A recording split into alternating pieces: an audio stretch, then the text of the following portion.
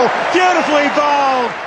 Hi everyone, R86 the Cricket Tragic here. This is a channel for all cricket tragics who eat, sleep, talk and walk cricket all the time. Now, how do you know you're a cricket tragic? Well, one indicator that I use to gauge, and it is also mentioned in Steve Waugh's book, is that if you're driving past an oval and you notice a game going on, it could be under 12s, it could be just a game of park cricket, and the bowler's running into bowl and you slow down. You slow down to see what happens with that particular delivery, you have been then bitten by the cricket bug forever. And the game has seduced you. So I thought, what's the best way I could launch this particular channel? And I think it's going to be a throwback to a bat that most of us cricket tragics have dreamt about, especially those of us who grew up in the 1980s. And it is none other than the Symonds Super Tusker Rhino Charge.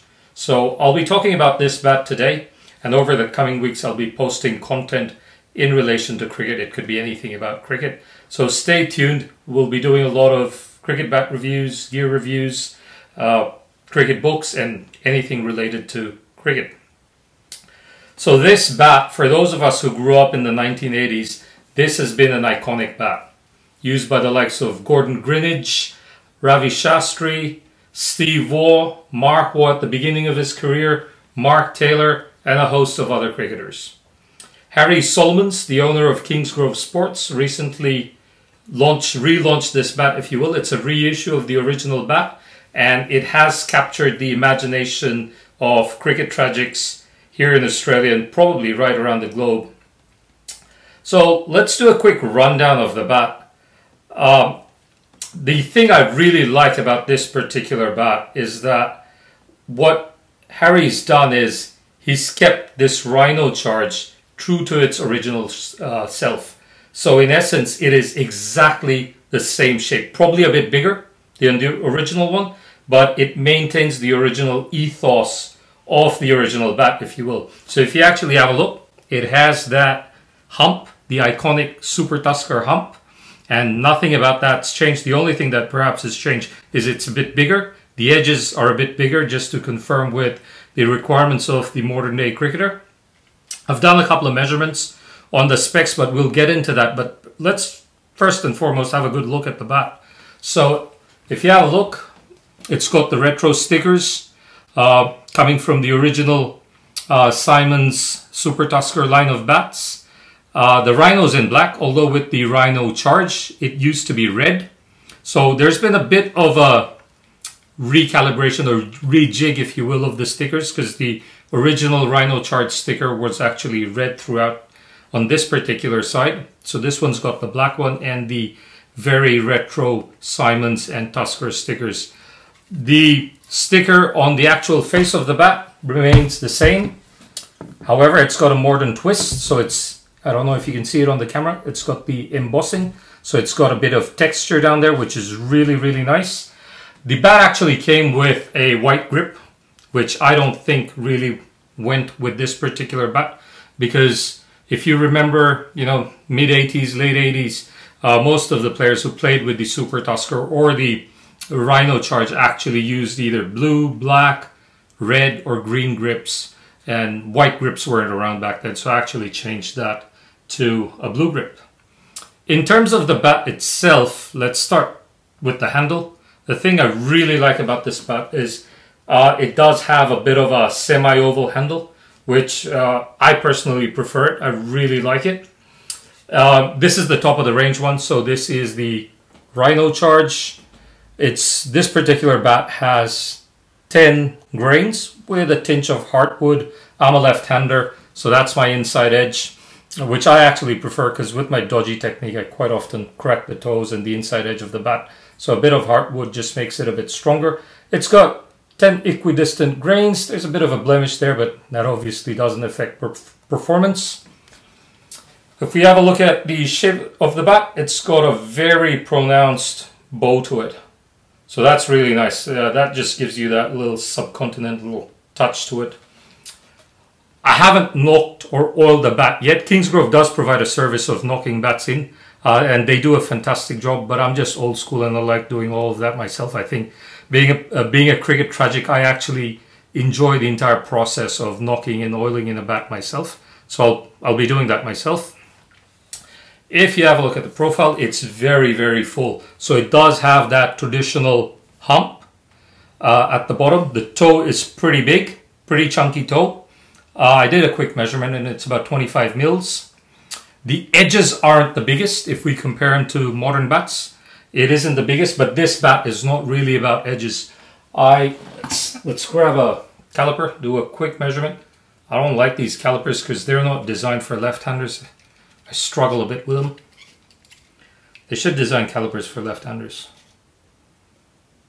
Okay, now I've got to turn it around. Yeah, it's about 30 mil edge, so it's not the biggest. The spine height's fairly decent. Did a measurement the last time.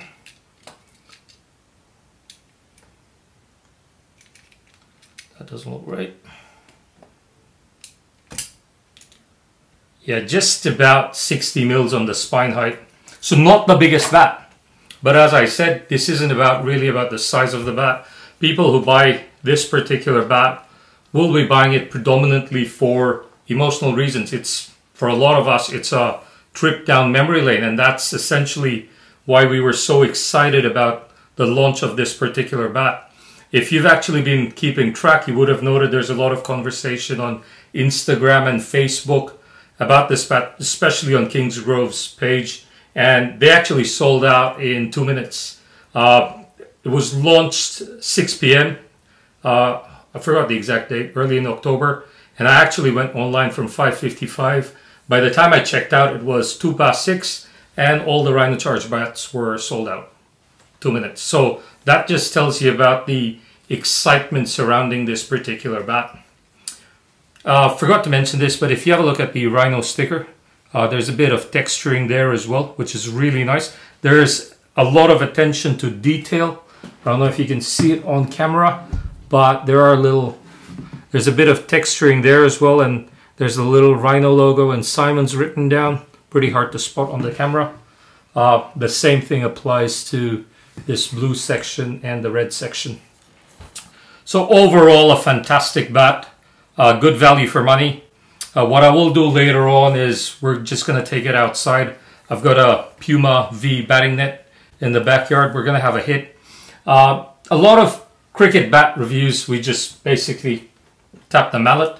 I personally struggle to really make sense out of that. I don't really, as a viewer, I'm not able to get a good understanding of the performance of the bat through that particular test. I prefer bouncing a ball to have an understanding of the ping of this bat.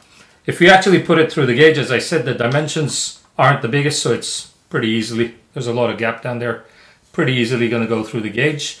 But as I've mentioned a number of times, it is not really about the size of this bat. This bat represents one of the most iconic bats ever used in cricket. It was something that, as I said, people growing up in the 80s, we used to dream about this particular bat. I personally did. And by the early to mid 90s, this brand, for some reason, had just disappeared off the face of the earth. So it's been a long wait for a lot of us cricket tragics for this particular bat. And a big shout out to Harry Symonds and Kingsgrove Sports for this reissue of this iconic bat. Do a quick mallet test, and then we're going to step outside and hit a few balls and see how it goes. Toe goes all right. But that's not really the business area. The business area is where we have that meat, and the response on that is pretty darn good. It's a bit dead up here, but that's not the business area. The sweet spot sounds really, really good. It does not seem like it's an overly hard-pressed bat. It's not too soft either. I think the pressing's just about right, and it should not take a lot of time to open up. Let's go step outside, hit a few balls, and see what it actually sounds like. So everyone, here we are at my backyard doing a ping test on this particular bat. The thing which I forgot to mention earlier on is the weight of the bat. So on the scale it weighs exactly 2 pounds 10.3 ounces. In terms of the pickup, it feels a lot lighter. It does not feel, because I've got other bats of that weight which feel heavier. This actually feels beautiful in the hands.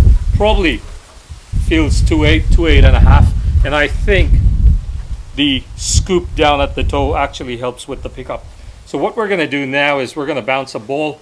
It's a semi-new ball that's been used a bit, but it's still in good shape. It's a CA Test Star ball. We'll bounce that, and after that I'll hit a few balls in this Puma V batting net and give you my overall assessment of the Symonds Super Tusker Rhino charge. So here's the ball. Bouncing it at the toe. Not bad. Gradually moving up. This is where the business end is, and the sound is sweet.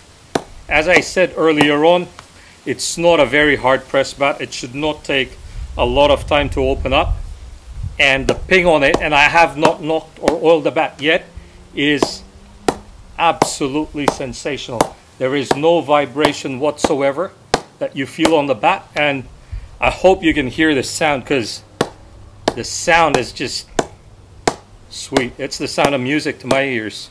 I cannot wait to play with this bat. Beautiful, beautiful sound. Let's have a hit in the nets, and then we're going to wrap this up with my final thoughts on the Super Tusker Rhino charge. Alright, so here we are in the Puma V batting net. I'm going to hit a few balls just to give you a feel for what the bat actually sounds like a bit more.